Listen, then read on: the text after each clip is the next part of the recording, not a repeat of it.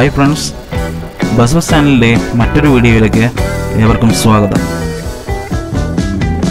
ഇന്നത്തെ ഞങ്ങളുടെ വിഭവം ചക്ക എലിശ്ശേരി.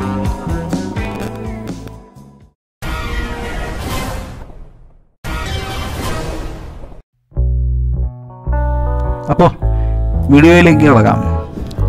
ഒരു കാര്യം കൂടി, ഞങ്ങളുടെ ഈ വീഡിയോ നിങ്ങൾ ആദ്യമായിട്ടാണ് കാണുന്നതെങ്കിൽ ഒന്ന് ലൈക്ക് ചെയ്ത് സബ്സ്ക്രൈബ് ചെയ്ത് ആ ബെൽ ബട്ടണും കൂടി ഒന്ന് അമർത്തിയാൽ ഞങ്ങളിടുന്ന പുതിയ വീഡിയോസ് നിങ്ങൾക്ക് നോട്ടിഫിക്കേഷനായിട്ട് ലഭിക്കും.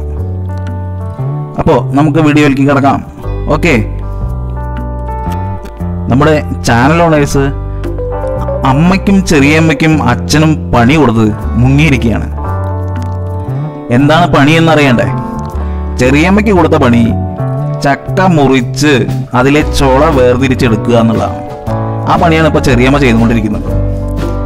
അതിലെ ചുള വേർതിരിച്ച് കുരുവെല്ലാം വേർതിരിച്ച് ചുള മാത്രം പാത്രത്തിലേക്ക് മാറ്റി കൊടുക്കുക എന്നാണ് ചെറിയമ്മയ്ക്ക് കൊടുത്ത ടാസ്ക്. അതുപോലെ അമ്മയ്ക്കുമുണ്ട് ടാസ്ക്. എന്താണെന്നറിയോ?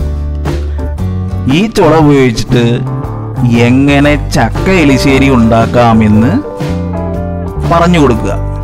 അതാണ് അമ്മയ്ക്ക് കൊടുത്ത ടാസ്ക്. ചെറിയമ്മ ആ പണിയാണ് ഇപ്പോൾ ചെയ്തുകൊണ്ടിരിക്കുന്നത്. അച്ഛനുമുണ്ട് ടാസ്ക്.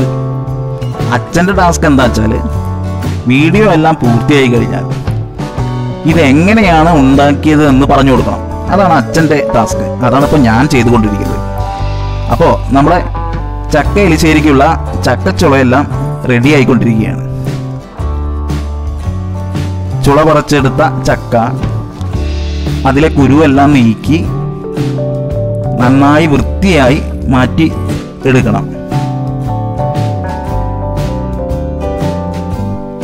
ചക്ക എലിശ്ശേരി ഉണ്ടാക്കാനുള്ള ചക്ക എടുക്കുമ്പോൾ ഒരു കാര്യം കൂടി ശ്രദ്ധിക്കണം. എന്താണെന്നാൽ അത് നന്നായി പഴുത്ത ചക്കയാവാൻ പാടില്ല, എന്നാൽ തീരെ പച്ചയും ആവാൻ പാടില്ല. അതിനിടയിലുള്ള തരത്തിലുള്ള ചക്കയായിരിക്കണം നമ്മൾ ചക്ക എലിശ്ശേരി ഉണ്ടാക്കാനായിട്ട് എടുക്കേണ്ടത്.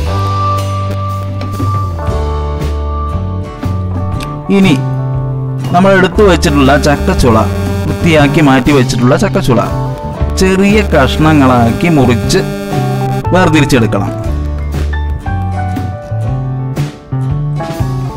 ചക്കച്ചുള ചെറിയ കഷ്ണങ്ങളായി മുറിച്ച് മാറ്റി പാത്രത്തിലേക്ക് കൊടുത്തു കഴിഞ്ഞാൽ ചെറിയമ്മയുടെ ടാസ്ക് കഴിഞ്ഞു. അത് കഴിഞ്ഞാൽ ഇനി ചക്ക എലിശ്ശേരി ഉണ്ടാക്കലാണ്. അത് അമ്മയുടെ ടാസ്കാണ്.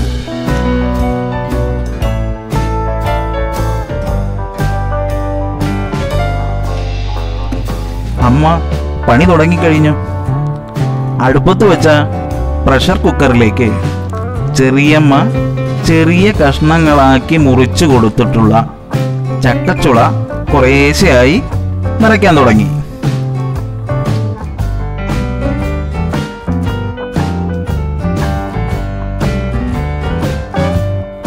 ഈ ചക്കച്ചുള കുക്കറിലിട്ട് നന്നായി വേവിച്ചെടുക്കണം. അപ്പോൾ വേവിക്കുന്നതിന് മുമ്പേ അതിലേക്ക് കുറച്ച് മുളക് പൊടി, അതുപോലെ തന്നെ കുറച്ച് മഞ്ഞൾപ്പൊടി, അതുപോലെ തന്നെ ആവശ്യത്തിന് ഉപ്പും ചേർത്ത് വേണം ഇത് വേവിച്ചെടുക്കാൻ.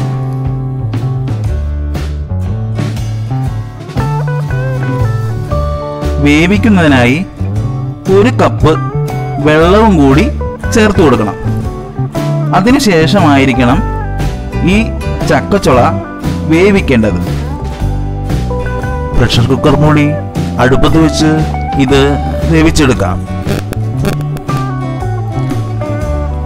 ഇപ്പോൾ ചക്കച്ചുള ഏകദേശം നന്നായി വെന്തിട്ടുണ്ട്. അതിനുശേഷം പ്രഷർ കുക്കറിൽ നിന്ന് ഈ ചക്കച്ചുള മറ്റൊരു പാത്രത്തിലേക്ക് മാറ്റുക.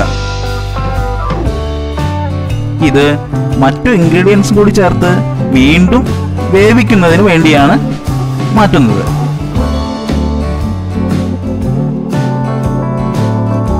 ഇതിലേക്ക് ഇനി ഒരു തേങ്ങ കൂടി അരച്ചു ചേർക്കണം.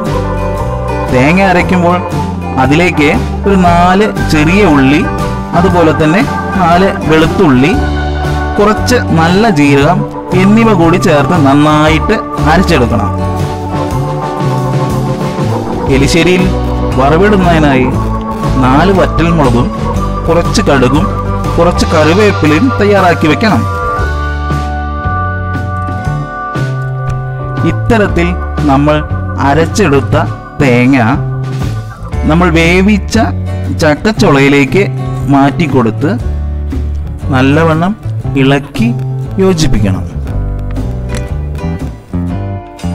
അരച്ചെടുത്ത തേങ്ങ ഈ ചക്കച്ചുളയിൽ നന്നായി യോജിക്കുന്നത് വരെ ഒരു കയ്യിൽ ഉപയോഗിച്ചോ ചട്ടുകം ഉപയോഗിച്ചോ ഇളക്കിക്കൊണ്ടിരിക്കണം.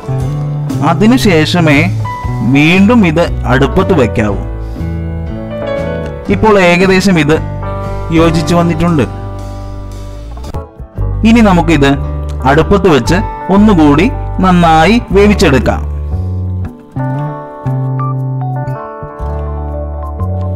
വേവിക്കുമ്പോൾ ലോ ഫ്ലെയിമിൽ വേണം വേവിക്കാൻ. പാത്രത്തിനടിയിൽ പിടിക്കാതെ സൂക്ഷിക്കണം കേട്ടോ.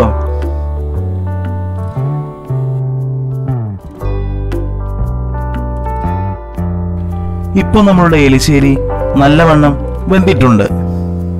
ഇനി നമുക്ക് അതിലേക്ക് കുറച്ച് കറിവേപ്പില ചേർത്ത് ഒന്നുകൂടി ഇളക്കി കൊടുക്കാം.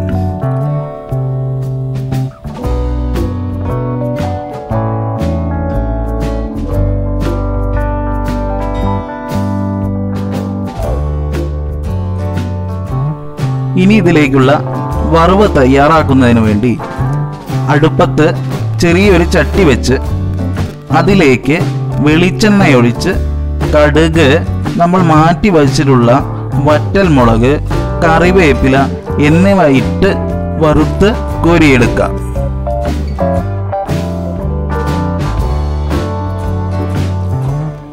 ഈ വറവാണ് നമ്മുടെ എലിശ്ശേരിയുടെ രുചി ഒന്നുകൂടി വർദ്ധിപ്പിക്കുന്നത്.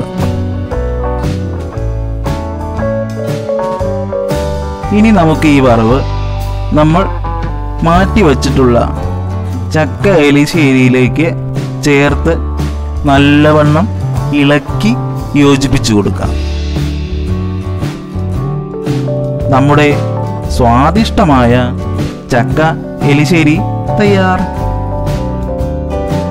അപ്പോൾ ഞങ്ങളുടെ ടാസ്ക് കഴിഞ്ഞു. ഇനി നിങ്ങളുടെ ടാസ്ക്കാണ്. നിങ്ങൾക്ക് ഈ വീഡിയോ ഇഷ്ടമായാൽ ഷെയർ, ലൈക്ക്, സബ്സ്ക്രൈബ് ചെയ്യുമല്ലോ. Thank you.